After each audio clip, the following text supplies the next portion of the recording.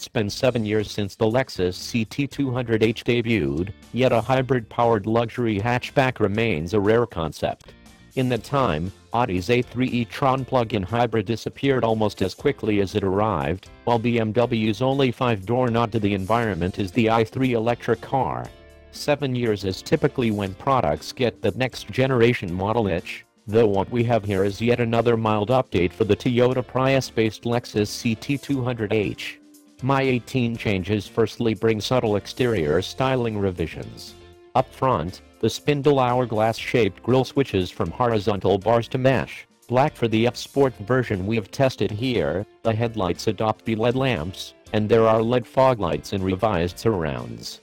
Side-on, there are new 16-inch wheels for the base luxury variant, and the F Sport's 17-inch alloys gain a dark metallic finish. The taillights look sharper too, with an L-shaped design featuring all LED lenses including indicators. There's a revised lower rear bumper, with the F Sport again differentiated with black faux vent trim. The Lexus CT200h cabin is upgraded with a larger, 10.3-inch widescreen display for the N-Form infotainment system, and new choices of white or red leather accented interior or all black. The My 18 Lexus CT200h also brings the hatch up to speed with contemporary driver aids.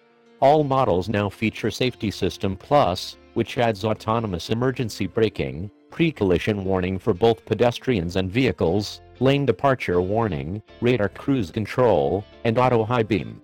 The changes aren't free.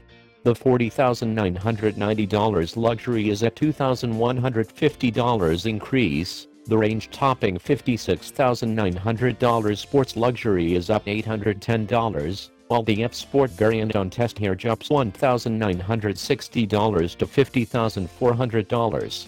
The driver aids are particularly welcome, though there is a sense Toyota's luxury division is already prepping for CT Mark II, as the company has again opted against introducing its 2.0-liter 4-cylinder petrol turbo engine that debuted on the NX SUV in 2014.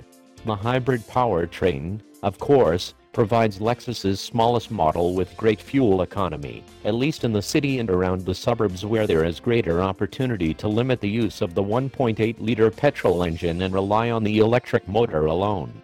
Yet while the CT200h's official consumption of 4.4 liters per 100 kilometers is good, Audi and BMW do have an answer, if not as clean in one case.